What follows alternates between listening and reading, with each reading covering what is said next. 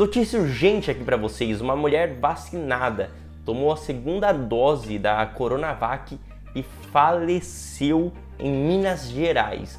Bom, eu trago essa informação aqui para vocês, mas antes, se vocês quiserem receber outras notícias, inclusive atualizações sobre o caso que eu vou mostrar hoje, clica no gostei, se inscreve no canal e toque no sininho das notificações, porque só assim o YouTube entende que você está engajado e te envia todos os próximos vídeos.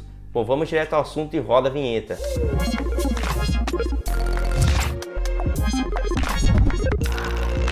Bom pessoal, e uma notícia muito triste aqui hoje, porque nós tivemos o primeiro falecimento pós segunda dose da Coronavac. Bom, para quem não sabe, a Coronavac é uma vacina que foi produzida pelo Instituto Butantan em São Paulo, em parceria com o Instituto Chinês.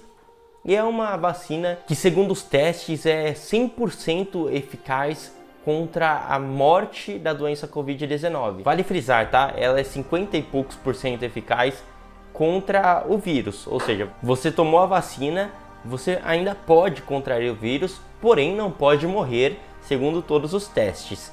Enfim, pessoal, a vacina é aplicada em 2 doses. E uma mulher que foi vacinada nas 2 doses, né? Ela se chama Juliana Pereira da Silva. Ela tem 33 anos e é residente de Minas Gerais. Mesmo com pouca idade, ela foi vacinada por ter diabetes tipo 2 e um autismo severo. Então ela fazia parte aí do grupo de risco.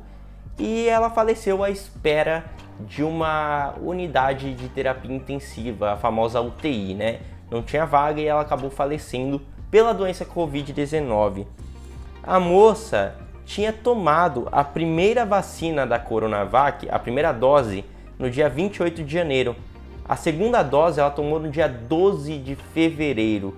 Segundo o Instituto Butantan, a pessoa que toma a vacina, as 2 doses, ela está completamente imunizada contra a morte causada pelo vírus após 2 semanas, porque seria o tempo suficiente para o corpo produzir anticorpos contra a doença COVID-19.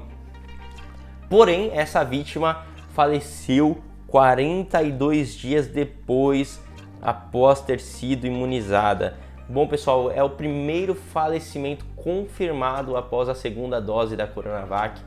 Bom, é triste demais, a moça vivia em uma casa de acolhimento há 25 anos já, né? E é isso. Não se esqueça de me seguir no Instagram, @marqueaveoficial, mais alguma informação urgente que às vezes eu não posso trazer aqui, eu trago por lá. E pessoal, mais informações desse caso. Bom, o caso ainda está sendo investigado, nós temos que apurar mais informações, então eu trago aqui para vocês. E se vocês quiserem receber, clica no gostei, se inscreve, toque no sininho das notificações para você ser avisado dos próximos vídeos.